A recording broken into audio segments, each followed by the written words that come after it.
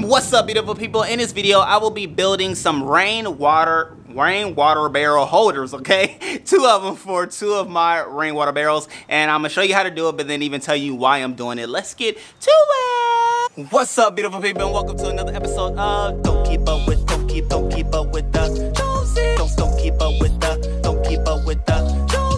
Don't keep up with the Joneses. Don't keep up with the Joneses.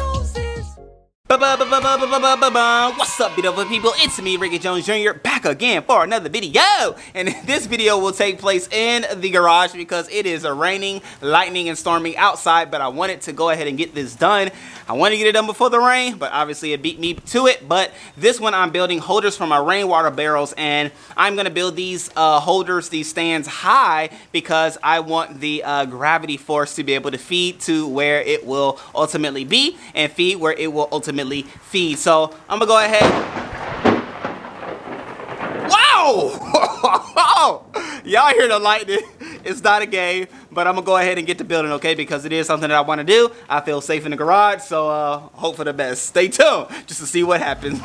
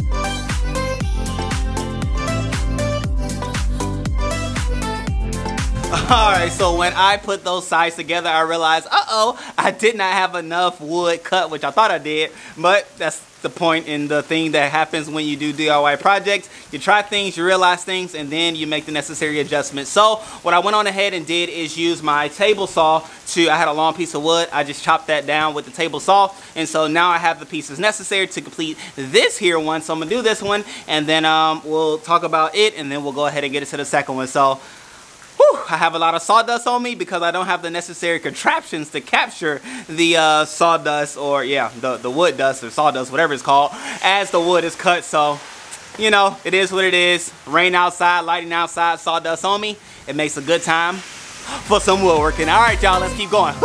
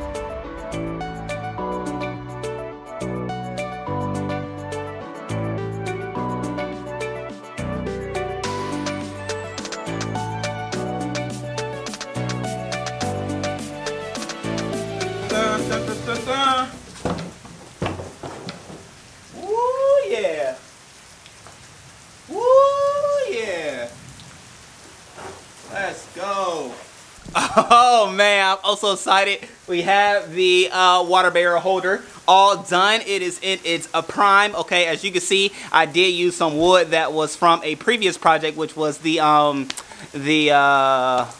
pallet bill when I did the L-shape bill, the pallet chair. I don't know what it's called, but anyway, boom, there's the card for that. And I broke that down because I didn't have space for it in the backyard anymore. And so now I'm able to reuse it again. That's why I tell you it's also great to do things yourself, because you can use things then reuse things when you don't have use for those things anymore. Just like this, boom. It went from a pallet sectional now to a rainwater barrel holder, okay? And so I love it, even the height of it. The water barrel is taller than me now, which is gonna be great for its gravitational use, because I'm gonna use it to feed the water into the chicken coop, okay? And so I have one for that, but then I also am gonna build another one because I have another area where a lot of rain catches, the deck area, that I wanna just catch the rainwater and be able to use it in the garden. So there's the use for this, showing you that you could do it too. I'm gonna go ahead and do the second one. I feel like I show you enough in this one, so I won't bore you or hold you any longer. So with that being said, with that being shown, I love you all. I appreciate you all. Thank you for tuning in for another video. And if you could, please hit that thumbs up, click that bell notification, and that subscribe button. The trio, the YouTube trio, okay? Which will help me immensely, greatly, and I will greatly appreciate it, okay? So with that being said, with those things being shown, make sure you have a great day, okay? I love you all. I appreciate you all. Until next time, peace.